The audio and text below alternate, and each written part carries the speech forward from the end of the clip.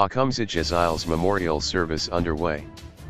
Johannesburg, scores of mourners have gathered at the Rhema Bible Church in Randburg to bid farewell to former YoTV presenter and producer Akhumzi Jezile.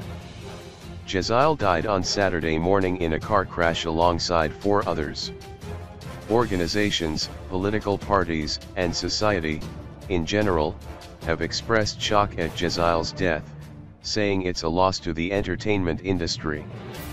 The church has heard gospel songs with mourners on their feet singing along. The family, different artists, actors, and producers are there to hear about the life of the 28-year-old. More people are still arriving.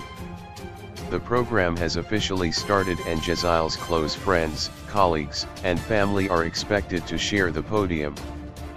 Friends, family, and colleagues have described Jezile as a humble young man who loved all those he met. His friends say Jezile still had a lot to live for but are happy to have shared their lives with him. There was a somber mood as renowned gospel singer Hlenjiwe Maitlaba took to the stage, and as she sang most mourners burst into tears. Friend Hulisani Ravli shared her memories of Jezile, who she called a charismatic man.